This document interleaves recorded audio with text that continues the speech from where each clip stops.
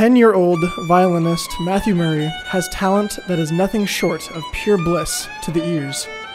He recently played a few songs during a COVID-19 vaccination clinic at the La Vista Community Center. Since he was 4, Murray has played music, mostly classical, on the violin.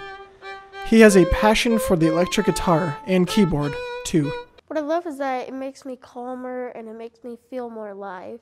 My favorite piece is by Beethoven. It's his Sixth Symphony. It's a really calming piece. I love how the beat and the violins and the cellos and everything sounds together. Murray says he is proud of the young musician he is. Taking lessons at the Omaha Conservatory of Music allows him to play for people and make new friends. The ultimate goal is to make others feel happy and at peace.